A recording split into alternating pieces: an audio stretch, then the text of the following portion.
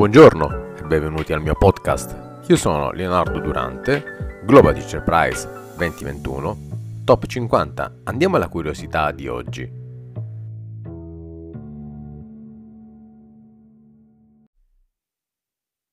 Salve a tutti, oggi sono veramente felicissimo e molto onorato di avere con noi Anthea Comellini, ingegnera Anthea Comellini e non solo, è un'ingegnera aerospaziale italiana, astronauta riserva, ha conseguito la laurea magistrale in ingegneria aerospaziale presso il Politecnico di Milano e non solo, ma adesso ci dirà le cose strabilianti che ha fatto nella sua carriera nonostante sia giovanissima. Antea, grazie per aver accettato l'invito. Io sono molto felice di averti qui con noi. Grazie ancora, Antea. Senti, ma raccontaci chi sei, cosa stai facendo. Io so che dal 2022 tu sei addirittura astronauta a riserva dell'ESA, è vero? Sì. Dal novembre del 2022. Complimenti, congratulazioni. Ma raccontaci un po' il tuo percorso di studi. Come sei arrivata a questo bellissimo traguardo? Allora, diciamo che quando ero una ragazzina sono sempre stata attirata molto dallo spazio, ma anche dall'aeronautica. Tant'è che quando ero al liceo, quindi gli anni un po' fatidici in cui bisogna fare la grande scelta, ho iniziato a considerare anche fare una scelta di vita più operativa e quindi di provare a entrare nella Accademia Aeronautica. Però poi un po' riflettendo su quali fossero le mie inclinazioni ho capito che se dovevo fare una scelta esclusiva, diciamo, avrei preferito imparare a costruire gli aerei piuttosto che a pilotarli. E quindi per questo motivo mi sono iscritta in ingegneria aerospaziale al Politecnico di Milano nel 2011. Ovviamente aerospaziale, quindi i primi 3 anni studi sia materie aeronautiche che materie spaziali, un po' i fondamenti di entrambe. Però ovviamente più conoscevo le 2 materie, per quanto l'aeronautica mi piace moltissimo, capivo che il sogno fosse più quello di proseguire nella carriera spaziale. E quindi quando si è trattato di scegliere poi la laurea specialistica, la facoltà specialistica, ho scelto ingegneria spaziale.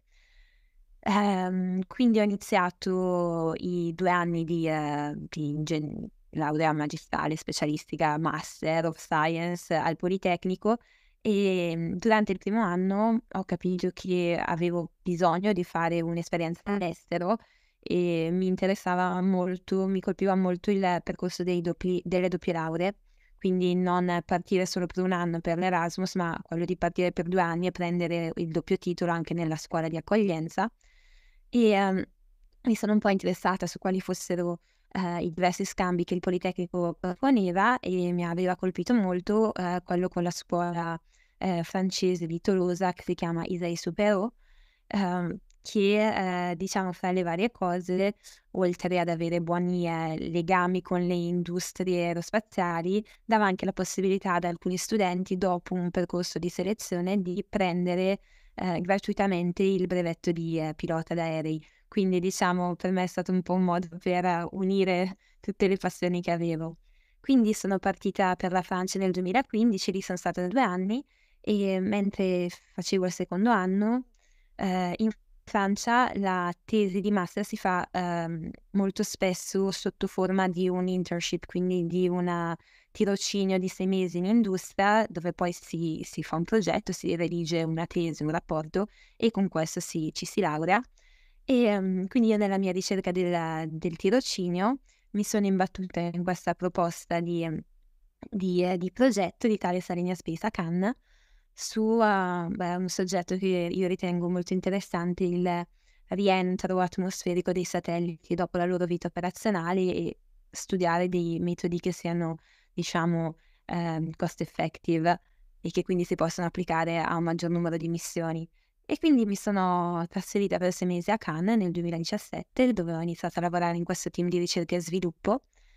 E sul finire della mia permanenza lì, il mio capo di allora mi ha proposto di rimanere a lavorare per Thales Alenia Space facendo una tesi di dottorato, perché in Francia ci sono queste tesi che vengono chiamate SIFA, che in Italia penso corrispondano più o meno al dottorato executive, per cui sei assunto dall'azienda e hai un laboratorio partner, un'università partner, e quindi passi, diciamo, 6 mesi in alternanza fra l'industria e la scuola. E l'argomento in questo caso erano i rendezvous spaziali e in particolare la navigazione autonoma utilizzando dei sensori ottici, quindi la navigazione basata, vision based.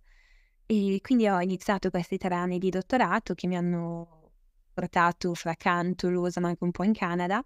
E quando stavo finendo a me sarebbe piaciuto molto continuare a lavorare come ingegnere a TAS, però era il fine 2020, eravamo in piena uscita dal primo anno di Covid, non c'erano molti posti in apertura, quindi molto onestamente col mio capo ci siamo detti che non ci si riusciva in quel momento a prendermi, allora ho iniziato a guardare un po' altrove e mi sono imbattuta su alcuni posti aperti all'ESOC, che è il centro dell'Agenzia Spaziale Europea di Operazioni, che si trova ad Darmstadt in Germania, e c'erano dei posti aperti per dei ruoli di determinazione di orbita e navigazione per delle missioni interplanetarie. Quindi in qualche modo era affine a quello che avevo fatto, diciamo che io lo studio che avevo fatto era più per delle applicazioni GNC, quindi guida, navigazione e controllo, a bordo del satellite, quindi una sorta di algoritmi autonomi che vengono effettuati dal satellite in autonomia, ed invece andavo a fare più o meno le stesse cose, quindi sempre navigazione ma da suolo. E quindi comunque c'era una sorta di continuità. Sono partita in Germania all'inizio del 2021 e nella primissima settimana di lavoro è stata annunciata la selezione degli astronauti, quindi diciamo da una sfida all'altra. Congratulazioni, è un percorso sempre in crescita, sfatando tutti gli stereotipi appunto di genere. Io sono appunto felicissimo che tu oggi sia qui, perché facciamo appunto comprendere che le carriere scientifiche, le carriere tecnologiche sono appunto appannaggio di tutti e non solamente dei uomini. È una missione, la mia, che sto cercando di divulgare quanto più possibile. Ma raccontami, qual è stata l'esperienza appunto più emozionante, più memorabile che hai avuto in questi anni di dottorato e non solo? Ma in realtà è un po' tutto, nel senso che io non è che mi ricordi di grandi highlights, come anche di grandi momenti brutti, nel senso che è stato tutto un progredire e mi sembra anche di averlo fatto capire che qualche porta in faccia l'ho ricevuta nella mia vita, però la cosa importante è che quando hanno questi momenti, diciamo, di difficoltà, di cercare di alzare noi stessi l'asticella, tenere la testa alta e cercare di imporci nuove sfide, perché alla fine sono attraverso queste sfide che noi progrediamo e ci arricchiamo, e poi alla fine tutto, diciamo, in qualche modo torna un giorno a nostro favore. Ad esempio il fatto che io sia partita in Germania e abbia fatto delle nuove esperienze lavorando più ad esempio sul piano delle operazioni dei satelliti, magari poi mi è anche servito durante il processo di selezione dell'ESA, perché ha mostrato che io avevo delle esperienze da un punto di vista operazionale. Quindi noi non sappiamo quello che il destino ha in mente per noi, però dobbiamo cercare di massimizzare quello che possiamo portare a casa dalle esperienze positive o negative che noi abbiamo nella vita di tutti i giorni. È vero, io lo dico sempre anche ai miei studenti: cogliere ogni occasione appunto buona per crescere, per appassionarsi ancora di più a quello che si fa, e tu si vede che proprio sei una ingegnera appassionata di quello che fai, quindi complimenti ancora. Ma ci sono stati dei momenti, tu mi dicevi che hai avuto anche tu quei brutti momenti dove ti hanno sbattuto le porte in faccia, quindi da qui nascono dubbi e quindi speranze per il futuro un po' diverse. Cosa hai pensato in quei momenti? Ma allora, diciamo che penso che sia inevitabile che tutti abbiamo dei momenti in cui siamo un po' giù e vediamo un po' tutto nero. Nei momenti in cui vedo tutto nero tendenzialmente cerco di non prendere decisioni, cerco di posticipare sapendo che ci sarà un momento in cui questa nube, questa nebbia che ci offusca un po' il pensiero si diraderà, e a quel punto si riuscirà a razionalizzare, si riuscirà appunto a capire che magari dietro queste cose negative si nascondono delle opportunità.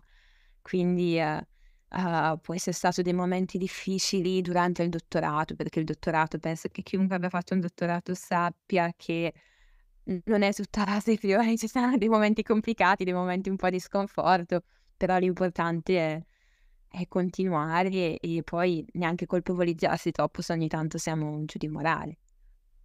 E appunto continuare ad appassionarsi allo studio. Ma allora, quali sono le tue aspettative, le tue speranze per anche nel futuro dell'esplorazione spaziale, sia ovviamente a livello europeo che globale? Ma ovviamente da quando, diciamo, io mi sono sempre occupata come ingegnere dell'aspetto dello spazio sostenibile, quindi della mitigazione e del rimedio al problema noto come problema dei detriti spaziali, quindi un po' legato al fatto che per anni si sia lanciato senza tanto pensare al futuro, un po' alla Far West, e adesso ci rendiamo conto che ci sono delle conseguenze di questo tipo di attitudine che abbiamo avuto e dobbiamo rimediare in qualche modo, quindi trovare delle soluzioni per liberare dai satelliti inoperativi o i famosi detriti, o delle soluzioni per massimizzare le risorse che abbiamo già nello spazio, come ad esempio l'in-orbit servicing. Quindi da un lato, diciamo, ci sono delle iniziative come ad esempio l'iniziativa dell'ESA, Zero Debris, quindi diciamo delle sorte di guidelines e delle sorte di passi che possiamo fare tutti assieme, dalle industrie alle università alle istituzioni, per andare verso una direzione che sia sostenibile e che permetta poi anche alle generazioni future di accedere allo spazio. Quindi diciamo questa è una cosa che per me è molto importante, quindi continuare a progredire, però in maniera rispettosa nei confronti delle risorse che abbiamo, che poi si dovrebbe applicare in ogni tipo di argomento, e quindi non solo l'ingegneria spaziale. E poi dall'altra parte, visto che col mio nuovo ruolo di membro della riserva degli astronauti e degli astronauti dell'ESA mi sono avvicinata molto di più anche all'esplorazione umana dello spazio, il fatto di possedere una capsula delle capacità di inviare degli esseri umani nello spazio che fossero europee è una componente anche, diciamo, strategica per tutto il nostro settore industriale, perché se noi come europei ci decidessimo oggi di tirarci indietro da questo tipo di esplorazione, ne andrebbe anche a inficiare all'ecosistema industriale dell'Europa rispetto ad altri paesi che invece si affacciano verso questa nuova economia e sono sempre più diciamo competitivi. Quindi la speranza è che le generazioni future europee possano viaggiare su una capsula che sia una capsula europea. Io lo spero, e magari tu una delle prime, perché no? Ti volevo chiedere, ma al momento qual è lo stato dell'arte, appunto, per far sì che il rientro di questi satelliti sia sostenibile, ma soprattutto che questa fascia di satelliti che stanno nelle diverse orbite non ovviamente possono provocare danni alle missioni che man mano si avvicendano? Ma allora, diciamo che bisogna agire su diversi assi. Le orbite che sono più popolate sono quelle eliosincrone all'altezza più o meno di 800 chilometri, e lì ovviamente bisognerebbe andare ad agire togliendo quei satelliti che rappresentano un rischio maggiore in caso di frantumazione, perché poi questo genera un effetto cascata, quindi sono quelli che hanno una massa più elevata e che si trovano già nelle orbite più popolate. Quindi questo, diciamo, per l'aspetto rimedio, quindi active debris removal, quindi andare proprio a levare questi satelliti. Invece per i satelliti che non abbiamo ancora lanciato e che possiamo lanciare, c'è da prevedere già dal momento del design delle tecnologie che gli permettono di rientrare in maniera, come si diceva, sostenibile anche economicamente. Quindi questo potrebbe essere ad esempio con la propulsione elettrica, potrebbe essere con dei dispositivi che aumentano la resistenza atmosferica, quindi si parla di questi device che aumentano proprio la resistenza, oppure delle vele solari. Stiamo studiando varie cose, Poi effettivamente è molto complesso come argomento, perché ad esempio se tu vai a aumentare molto la superficie di un satellite che si trova in orbite basse, ok, questo va a rientrare più in fretta, però al contempo aumenti anche il rischio che vada a collidere con altri microdetriti, quindi si tratta di trade-off molto molto complicati da fare, però noi analizziamo un po' tutte le piste e vediamo quale sia quella più applicabile. Sì, infatti avevo letto io parecchio, addirittura si sta ipotizzando anche l'uso dei materiali come il legno, non so quanto sia fattibile, però lo vedremo, appunto, lo vedrai nel futuro. Ma ti volevo chiedere, quali sono i consigli che tu puoi dare ai miei studenti, alle mie studentesse che in questo momento stanno ascoltando e vedendo il nostro podcast? Ma allora, si parlava prima, diciamo, di invogliare le nuove generazioni a intraprendere questo tipo di carriere, quindi direi che i tuoi studenti hanno già fatto il primo step importante, quindi quello di crederci e di iscriversi a una facoltà di questo tipo, perché molto spesso, soprattutto per le ragazze, la barriera viene prima. Quindi quando sei al liceo e si sente dire che l'ingegnere è un lavoro da uomini, bla bla bla bla bla, e tutte queste cose si interiorizzano, no? E quindi io lo vidi anche nella mia classe di liceo, c'era la tendenza i ragazzi che erano indecisi facevano ingegneria, le ragazze che erano indecise facevano qualche altro tipo di facoltà, ma sicuramente non ingegneria. E questa cosa è una cosa che ovviamente viene da un retaggio culturale, sociale, non c'entra niente con quanto si sia portati o meno per delle certe materie, quindi già, diciamo, è importante cercare di non ascoltare queste voci di retaggio e anche magari quelle persone che purtroppo magari vengono da contesti diversi, pensando di darci un consiglio in buona fede, in realtà ci stanno dando dei consigli cattivi, perché a me stessa mi è stato detto: cosa vai a complicarti la vita andando a studiare ingegneria? E so benissimo che le persone che me l'hanno detto non erano in cattiva fede, però semplicemente venivano da una mentalità di generazioni passate, quindi che non è per niente attuale in questo momento. Quindi già riuscire a capire che se c'è qualcosa che ci piace, bisogna cercare di farlo. Perché le difficoltà le incontreremo sempre dappertutto.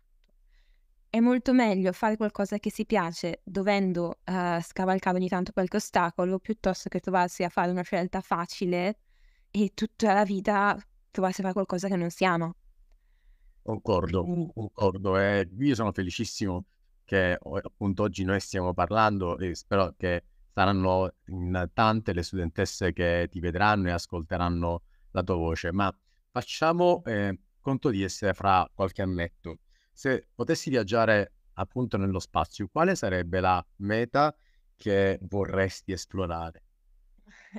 Ehm, Ho la risposta molto da ingegnere, quindi è una risposta fattuale, nel senso che la prima esperienza nello spazio è un'esperienza che si fa nelle stazioni, nelle orbite basse. In questo momento c'è solo la Stazione Spaziale Internazionale, ma a partire dal 2030 verrà riorbitata, quindi ci sarà prima la stazione Axon, probabilmente altre stazioni commerciali, quindi ovviamente il gradino necessario sarebbe quello di andare in una stazione in orbita bassa, e quindi già quello sarebbe un grandissimo traguardo. Poi si parla molto in questo periodo del programma Artemis, quindi la Luna un po' è in un angolino del cervello di tutti, però appunto in più sono anche membro della riserva, quindi non è nemmeno detto che un giorno verrò assegnata una missione, quindi procedo veramente passo per passo, che poi secondo me è la chiave un po' in ogni aspetto. Uno, ok, può tenere in un angolino del cervello un grande sogno, una grande ambizione, però poi dandosi obiettivi a corto termine si riesce un po' meglio a mantenere la strada dritta. Ma io ovviamente ti auguro che tutti i tuoi sogni si possano realizzare e di vederti appunto felice in quello che tu vorrai fare, perché sei una donna, una ragazza appassionata degli studi e questo traspare subito, quindi sono contento che le mie studentesse e le studentesse italiane ti potranno ascoltare e vedere. Io con questo ti ringrazio veramente tanto Grazie a per te. essere stata qui oggi con noi. Un giorno se passi da Roma noi siamo al Fermi, vienici a trovare. Volentieri. Grazie Grazie mille. ancora. A presto, ciao. A presto. Ciao, ciao.